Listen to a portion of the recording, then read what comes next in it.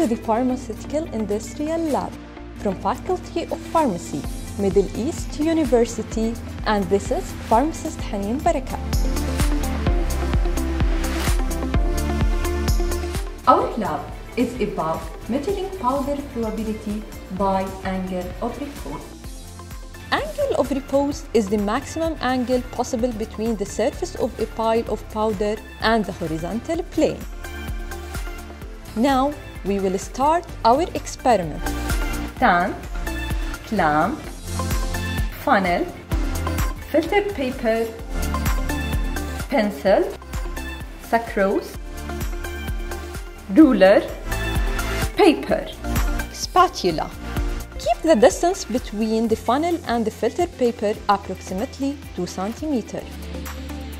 Put the powder in the funnel and close the funnel orifice by spatula. Leave the powder flow from funnel to a filter paper until the apex of the pile touches the lower tip of funnel. Mark the base of pile, then remove the powder. Take the diameter.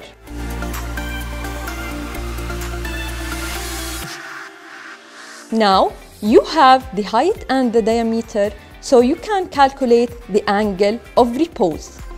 Based on the angle of repose, you can determine if this powder has a good or a bad flow. Thank you.